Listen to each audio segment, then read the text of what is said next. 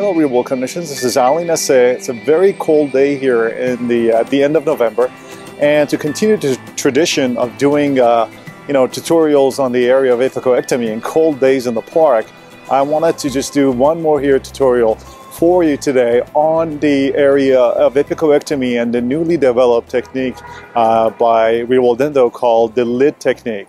So let's get into it. Let's go back to the board and talk about apicoectomy and retrofilling materials. A little bit of historically, before we talk about the lid technique, which is the purpose of this video, I'd like to just talk to you about some of the materials that have come about in the past, historically, in endodontic surgery, specifically for retrofilling. Now, we know that the purpose of apicoectomy is to address a problem with a tooth that has had a previous root canal therapy in which a retreatment or a revision non-surgically is not possible. This usually is the case where there is a post, or if the best attempt possible has already been made using the non-surgical techniques, and now the only way to do would be to go in there and do an apico. And what an apicoectomy is basically when you have your root end, and this is a root canal treated tooth, what you would do is you would cut off about 3 millimeters of the root end and then prepare, today and nowadays you can use ultrasonics for this purpose, and prepare a about another 3 millimeter deep kind of a preparation here that would then allow you to remove effectively 6 millimeters of the root end and put a little plug. The idea and the way I usually explain this to patients, it's the equivalent of putting your cork in a bottle. If you have bacteria remaining in a bottle and it's leaking out from the end of the bottle, what you're doing in an apicoectomy and retrofilling procedure is putting a cork in it and closing it off. So that is essentially the cork. Now, the cork historically has been several different materials. I think the one that has been used most historically has been amalgam. Amalgam has been one of the most common and historical materials, and it did a fairly good job until the newer materials came around. The problem with amalgam is that, first of all, it doesn't create any kind of a bond. It is a metal. It does corrode over time. It can create staining, tattooing even of the gum, and it creates corrosion products. And also, in time, amalgams can expand, and it creates potential cracking of the remaining tooth structure. That would be a problem. So the goal of retrofilling materials has always been to create some kind of a bonded material.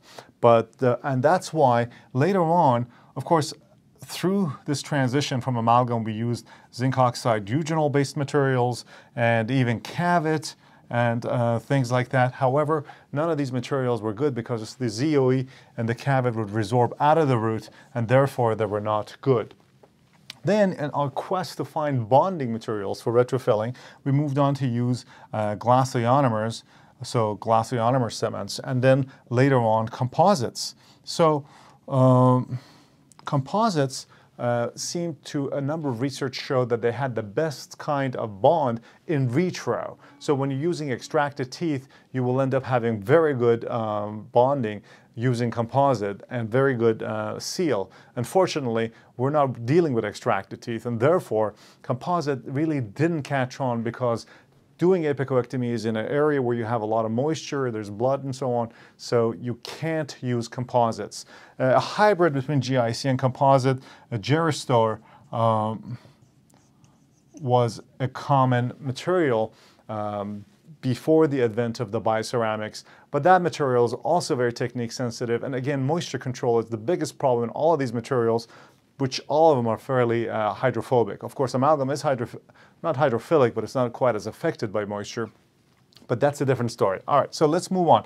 All of these materials were the materials that we had to work with, and these are the cases, these are the materials from which we drew a lot of the conclusions for a number of success and failure studies in endodontics that then paved the way for us to define apicoectomy as a viable or as a risky potential alternative for saving teeth. Of course, all of those studies have to be thrown out until the use of the advent of the first bioceramic material, which, as I've said before, was MTA.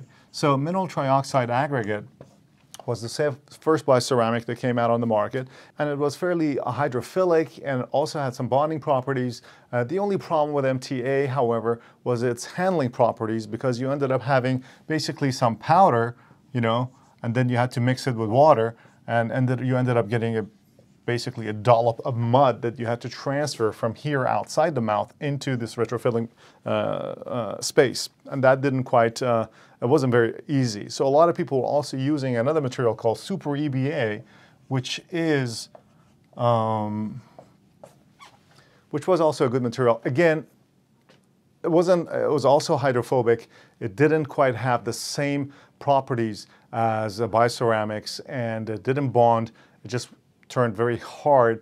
It was good, but very difficult handling properties once again. So Super EBA also kind of fell a little bit out of favor. Only a few people used it, but it was, all of this stuff obviously changed when the first nanoparticulate bioceramic materials came around, and that was, as we've seen in the previous tutorials, have been the EndoSequence root repair material and the putty. Originally, what we did is we described a technique in which you would just use the putty, and you could turn it into a cone and then stuff it into this retro preparation and incrementally fill it up, kind of the same way as you were using the MTA. However, this technique, as I ended up seeing over time as I kind of tested with it, it was difficult because getting this putty material 3 millimeters down into the root sometimes would create a little bit of a void at the very end, right here. And again, it took a lot of time to do incremental packing of the material. So I figured what's an easy way of dealing with that is when we described a technique in which you would use an acid etch lure lock based tip. You would bend it 90 degrees using, using bird beak pliers or whatever other pliers you had, and then you were able to put an EndoSequence syringe in there, and you could use the RRM syringeable material, and you would inject, a little bit of this RRM material into the retro preparation and backfill it up. So that was the idea, that you would backfill from the bottom up, and then you would put some cones into the cones of the putty material. So we had really two materials. You had the syringeable material and the putty material, that the combination of which you could use to then fill the retro preparation for your retrofill. And the idea was kind of like using, almost like impression materials, using a light body material and a heavy body material, using the heavy body to push the light body into places and then sealing it. About a year ago or so, I did another tutorial out in the park in the middle of the cold weather, and I described this newer way, the technique that I called the lid technique. And this lid technique is basically, instead of using these cones of the putty, I said, why don't we just make it even easier and faster and simply use the syringeable material to fill all the way up here, and then just take a little round, or a little ball, if you will, of the putty, and immediately just smear it up on top of this area, and just smear it down with a little micro spatula. And this technique proved to be far more efficient, so that the retrofillings that I do now literally take 10 seconds per root. So it's an incredibly more efficient technique. I had originally checked with the scientists who developed this sealer material and so on, whether this compatibility exists between the sealer material or the syringeable material and the putty, and I was assured that they're basically the same thing and there would be no problem. They would bond to each other without any issue. And so over the past about 3 years now, I've been using this technique as an alternative to placing cones, and I've been reaping the benefits of having a far more efficient retrofilling technique, but I've also seen the results, and I'm very, very impressed with the fact that this technique really works and it's very efficient. So moving forward, and this is the part that I'm trying to communicate to people that are trying to be a little bit more efficient doing retrofillings and apicoectomies as a whole, is to use the syringeable material. The syringe tip goes all the way down to the bottom of the retropreparation, and then you pull up as you slowly inject. The key is to think about this the same way you do your core buildups, the same way you would do your backfilling if you're using thermoplastic gutta-percha.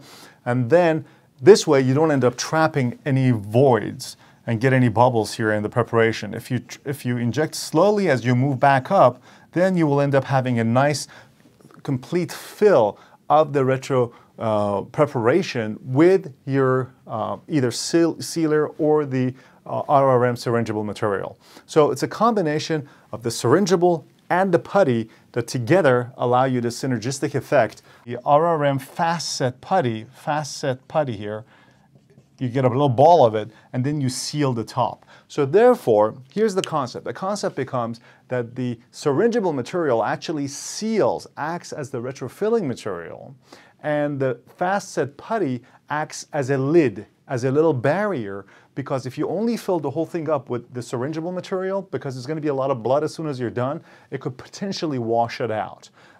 So the putty acts as a little lid that just seals the surface of the retro preparation and right over the retrofill material, and that gives you the required time for the material to set and therefore not wash out. All right, so I've taken a lot of time already. Let's take a look at a couple of cases together. Okay, this tooth number 13 was referred to my practice for evaluation.